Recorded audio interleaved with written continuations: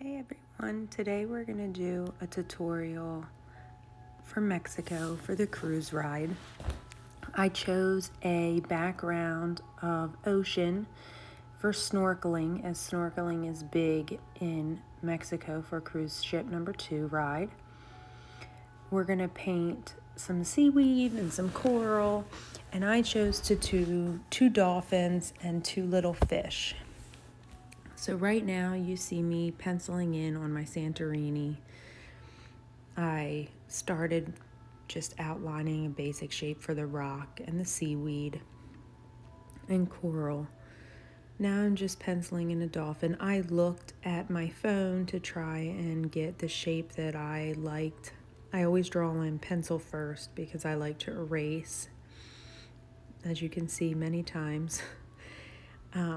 It doesn't have to look exactly like my dolphin. I just Googled on Pinterest and on the internet and chose one that I thought was simple to draw.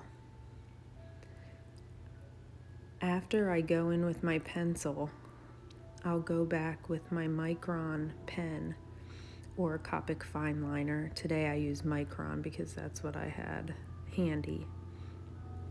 But I'm going to go back in and trace everything. Doesn't matter what size you use. I think this one is a 01. So I'll go ahead and trace everything. And then when it's finished, I'll go back and erase my lines for the pencil. And then we'll be all ready to start coloring in with our watercolor. You can see I added some bubbles and a heart. I did a heart since our cruise is for lovers and Valentine's Day, just to make it festive. I find the kneading eraser best when I'm doing a whole rock because the other erasers just get too black and then I kind of smear. Sorry, I had to stop. I'm not sure where I got cut off, but I stopped because there was a baby crying in the background. Before I get started on the watercolor, I did just want to mention, I'm sorry the video goes a little bit fast. Feel free to stop it at any point. I'm not very good at giving directions, so you'll have to bear with me. I normally look at a picture and kind of create that way. Seaweed, pretty basic, squiggly lines. Coral, again, a rectangle with some squiggly lines. And again, I used Pinterest to come up with the shape of the dolphin.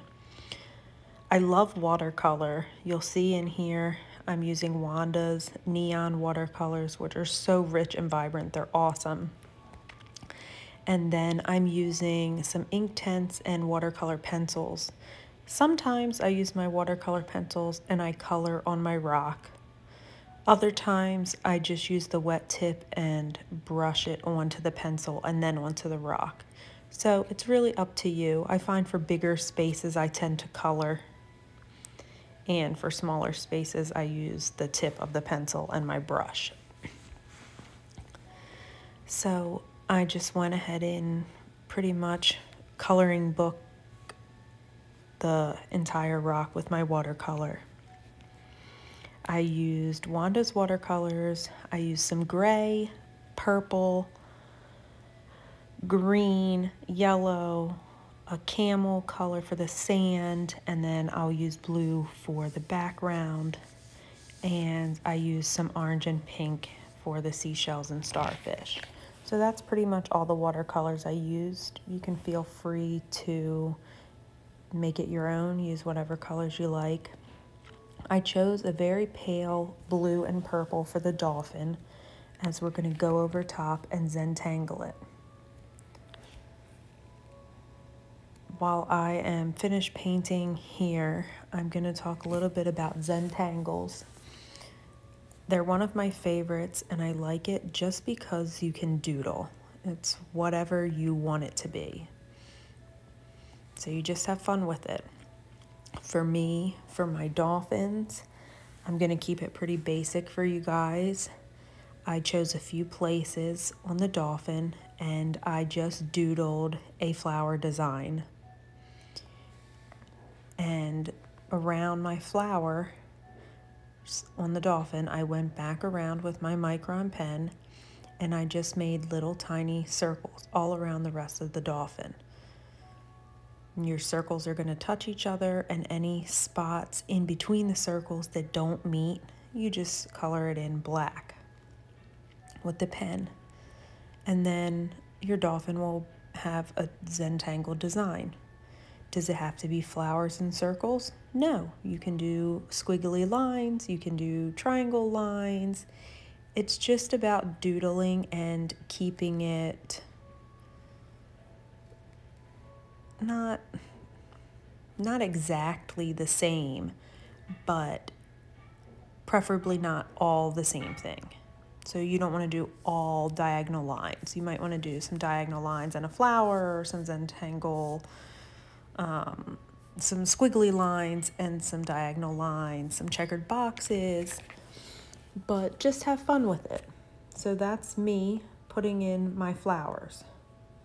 And I'll start to put in the little circles, and I'm going to pause and finish the circles because it's time consuming. You guys don't want to watch me do 4,000 circles for 15 minutes. So I'll take a break and then I'll be able to show you the next one. There's one complete. And now I'm just going to give him some plain lines on his stomach. Again, do you want to do plain lines? Do you want to do a different design? It's totally up to you. Have fun with it, be creative, and let loose. Zentangle is very detailed. I love my Micron pens and my Copic fine liners, but I do Zentangle a lot, so I go through them very quickly. Try not to press down too hard, and I guess switch up your sizes when you can. I'm famous for sticking with the same pen for a while, which means I might have to press down or go over it several times to get the thickness that I want, instead of just reaching in and getting a new pen.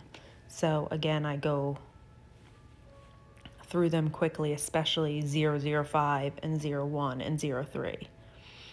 But they're my favorite. I hope you guys have fun creating them as much as I do.